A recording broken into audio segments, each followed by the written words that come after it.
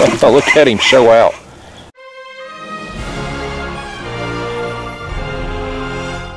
Hey y'all, Justin with Kayak Catfish. Today's video is another one that kind of follows the same pattern that you've seen in my most recent videos. I got out here a little before dawn, anchored down and set up, and for that first hour and a half after the sun come up there, the bite was on. I was just getting taps and catching fish left and right, and then about 8:15, 8:30ish this morning, the bite just kind of shut off, and that's how it's been the last few trips out. It's been a morning bite right there as the sun comes up. I had hoped today, we had a thick fog out here this morning.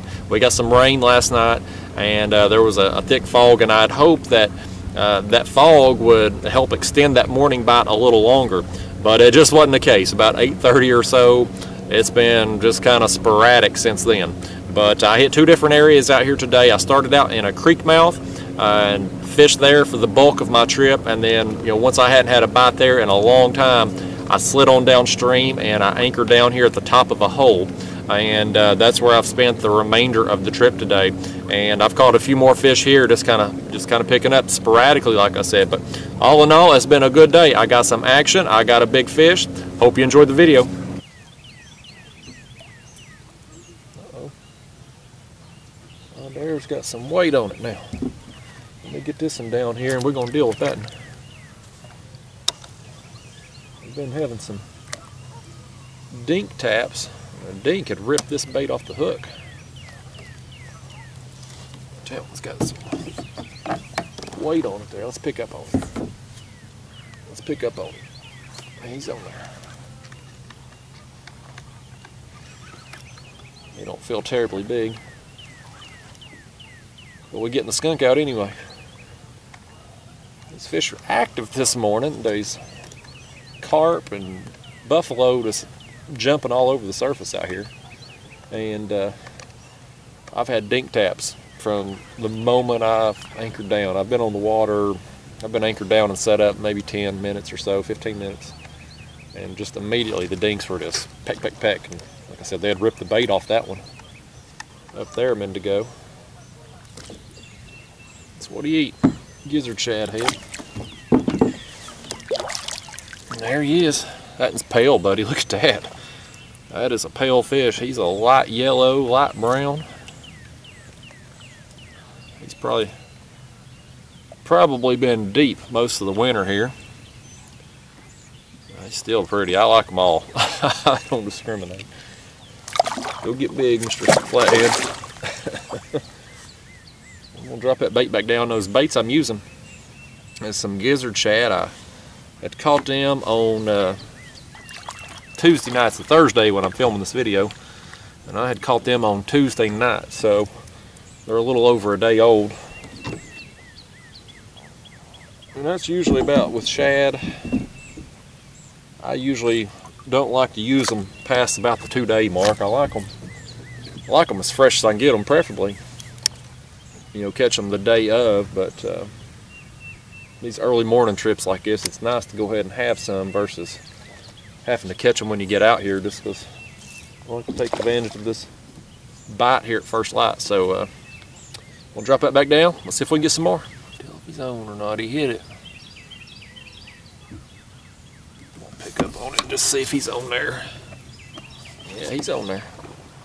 He's hooked up with it.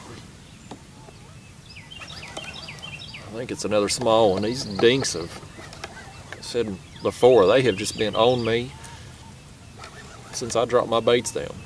It's just an active morning out here. Like I said, these carp and buffalo splashing everywhere. I've seen some bass busting back in that creek. You can hear the turkeys gobbling everywhere. There's a lot of activity going on out here this morning. I just need them big kitties to be active.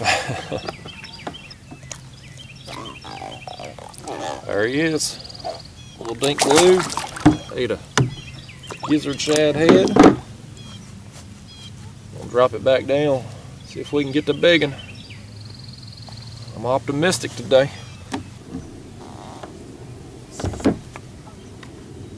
There he goes. Fish on.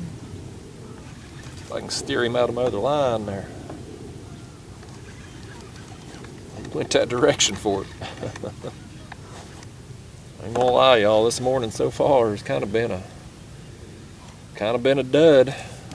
You know, recent trips, that bite at first light there is when I've been getting my better fish, and you know, it's starting to certainly past that point this morning. And thankfully, we had some rain last night, so we've got a lot of fog on the river here this morning, and I think that extra cloud cover I was hoping would give me a little extra time out here this morning. Hopefully get on some bites, but thus far it's been this size of fish and smaller, because they have been stripping my hooks just left and right. I have went through some shad this morning just getting ripped off the hook without even hooking up. So I'm gonna keep at it. I may end up moving. You know, I've kind of been doing this thing this year where I'm setting on spots a lot longer and kind of just doing a year-long experiment. If you follow my website, you know, I've talked about this and some blog posts and articles.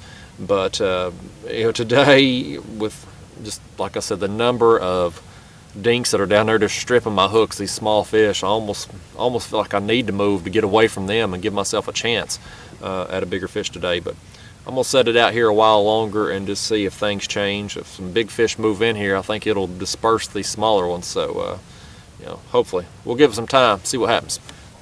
There goes one. There goes a fish. There he goes. That one's big enough to get hooked up right there. I just reeled that line in. You can see there another dink has stripped that hook.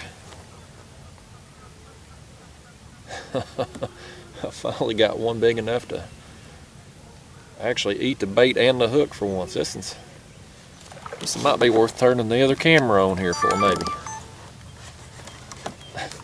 Tell you what, I'm about frustrated with these dinks. I don't mind catching small fish, but when you own fish that are so small, you can't even get them on the hook. It's just makes for a frustrating day. Thankfully, I got a lot of bait today. I may still end up moving. We'll see what this one's like when I get him up here. I think this is probably a flathead. I don't feel him rolling yet. I was hoping to catch some more flatheads today. Fishing. If you've been watching my last few videos, I've been fishing upriver from here, hitting a shallower section of the river, and today I'm back a little further downstream. Got the same current flow. They're still running 33,000 CFS at Fort Loudon Dam, which is what they've been running my last few videos there, my last few trips. But you know, I'm farther downstream, so river's deeper down here, it's wider down here. It's not the same intensity of the flow where I'm at. Today I'm fishing another creek mouth. This creek dumps in here. It's 34 feet where I'm at. Water temp's a little warmer here too. It's 65 degrees. Hey, this is a blue, man. I thought it was a flathead. It's a blue. That's pretty good one too. Let's get that camera over there and get a look at him. There he goes. I didn't think it was done yet.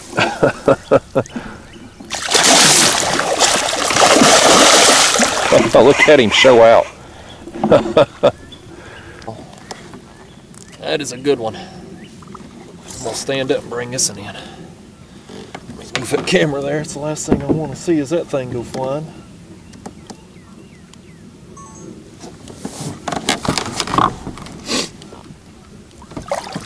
Look at that. Look at that now. That's a good one, buddy.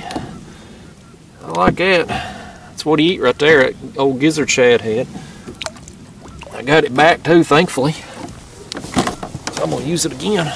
Let's hold him up here. Man, I am so thankful to get this fish. I was so close to moving, y'all. You just don't know how close I was to pull an anchor and moving. There's a hole downstream from here, you know, a few hundred yards, but it's a lot deeper water. And I thought, you know, if these dinks are up here at this creek, maybe I'll move down there to that hole and find some better fish. So may still end up doing that, but I am thankful to hook into this feller. I am impressed with him. Well, let's let him go. What do you say?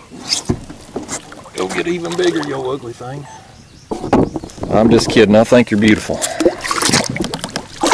There you go. Back where he come from.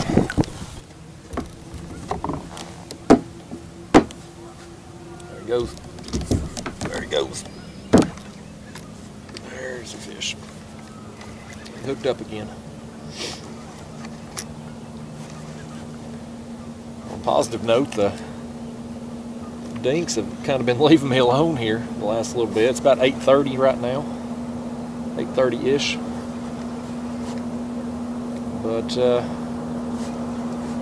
all the action seems to be dying off. The carp and the buffalo, they're not splashing. The dinks have got one here, but they ain't been pecking as much.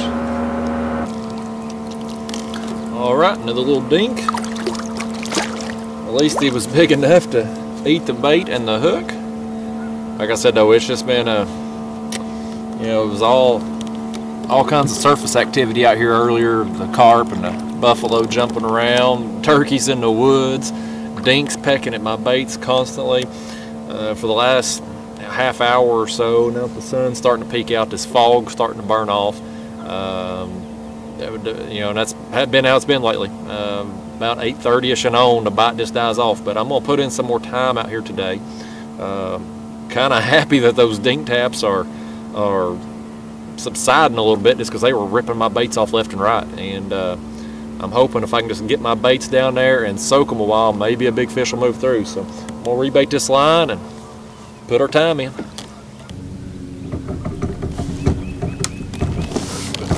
Fish. Oh, let's pick up on that. I was trying to rest my eyes a little bit. It's so long since I've even had a peck. I moved off that creek mouth and slid downstream here. I'm at the top of this hole now. And I thought, you know, wasn't doing any good up there. I'd sat there about 4 hours. Got dinked to death this morning. Got that one good fish, and so I thought, well, sun's up, I hadn't had a bite for a while. I'll slide down here, put myself at the top of this hole. And so far it's been a bust too, other than this one little dink here that I got on the line right now. There he is. Not much to look at, but by gosh, he was needed. It's been dull out here for a while. I think that head's about had it. I'm gonna replace that with some fresh bait. I got a fish on right there now. I got a fish on. That might be a better one. Got the camera going. This one might be worth going through the trouble of filming a little extra for it.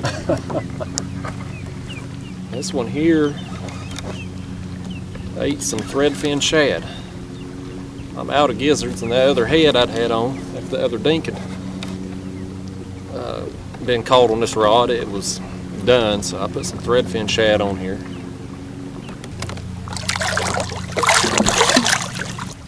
Alright guys, he's a dink, but he's a fat dink. He's probably the biggest of the dinks I've caught this morning.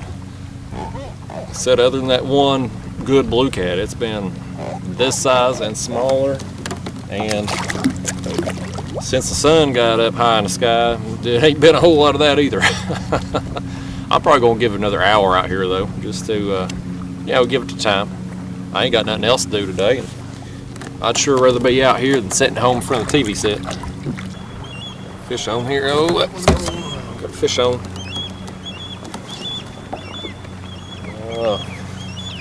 Well, poor timing on this fish, y'all. Poor timing. I've hooked this fish, but the real situation, let me get up here so I can show you.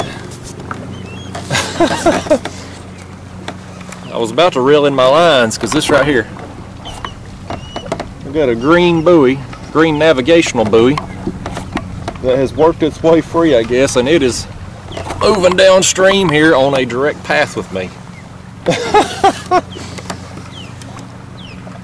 We'll see if I can get this fish in here, and I may landing him on hold for a minute, actually. See if I can push this buoy off of me as it comes down. You never know what you're going to see drifting downriver. It's always a good idea to keep an eye on what's going on behind you. You never know what's floating there. Let's see. Get rid of this fish here pretty quick. Oh. Now come on now, fish. We got stuff to do.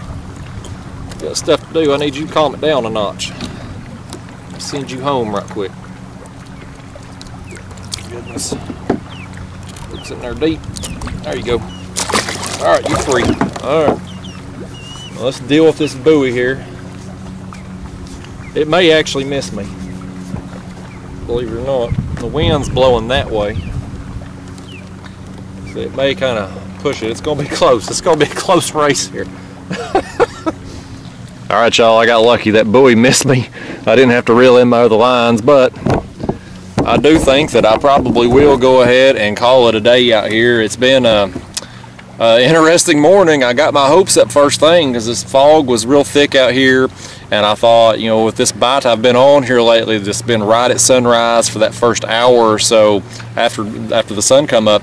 I thought today with the fog as thick as it was, that bite might extend a little longer, but it really wasn't the case. About 8:30 or so, the bite was just kind of dead, and you know, even the dink taps, I was just getting eat up with dinks first thing. I mean, they were stripping my hooks left and right, and you know, thankfully I caught a few of those, and of course I got that one real good blue there.